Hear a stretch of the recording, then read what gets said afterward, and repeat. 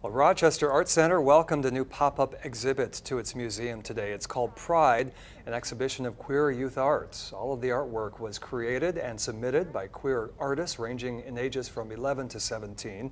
The display was created in celebration of Rochester Pride, which was supposed to be this weekend until it was postponed because of the pandemic. Rochester Art Center's Education and Outreach Coordinator says representation matters in the art world.